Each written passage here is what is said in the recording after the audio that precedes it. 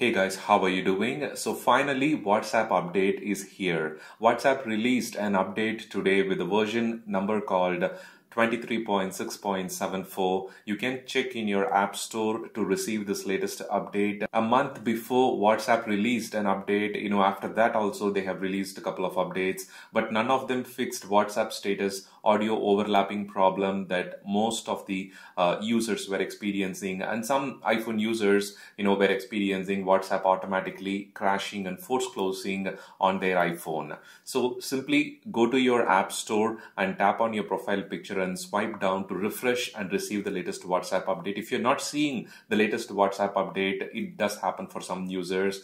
You have to search the App Store for WhatsApp, and there you will see, instead of the open button, you will see the update button to update your WhatsApp. This could be due to some bug in the App Store application with the latest iOS 16 versions, but you can search the app specifically to receive that update if you're not seeing it on the App Store update page. That will definitely be helpful.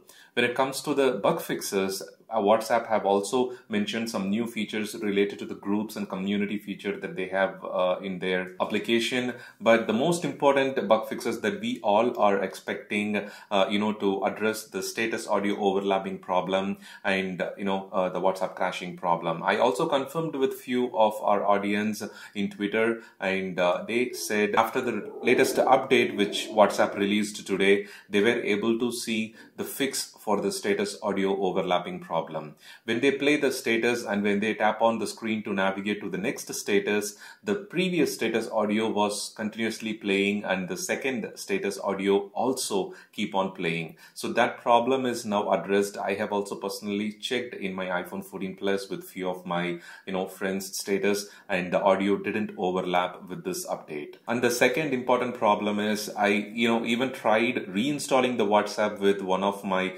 friend's phone, where he was facing the crash problem because all the important data related to his business are inside the WhatsApp, his personal account. The WhatsApp business was running perfectly fine for him, but after the update a month before, he was unable to use the WhatsApp application.